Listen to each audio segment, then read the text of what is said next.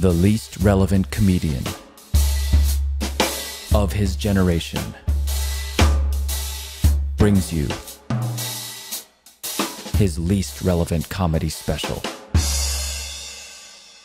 Topics not covered in the special include politics, race, religion, gender, ethnicity, dating apps, Hollywood, abortion, differences between men and women, pronouns, his dick, football, getting drunk, getting high, getting older, his kids, that time that embarrassing thing happened to him, long stories about himself that have been embellished, long stories about himself, long stories, his balls.